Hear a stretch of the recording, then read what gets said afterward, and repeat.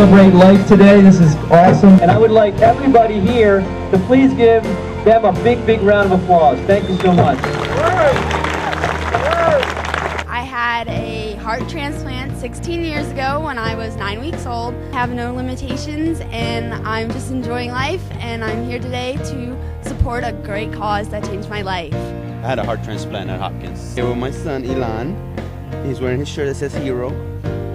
Without America, we wouldn't be here. We're here today as part of Team Eric. We got a big crew here, about 65 people, in memory of my brother-in-law, Eric Sesse. We've actually been on both sides. My sister 20 years ago was killed in a car accident, and all of her organs were donated. And my brother received a liver 7 years ago, and we think this is a great event to come out and do. We donated 5 of Heather's organs, and we have met 4 of the 5 recipients, and it's really helped us in the healing process.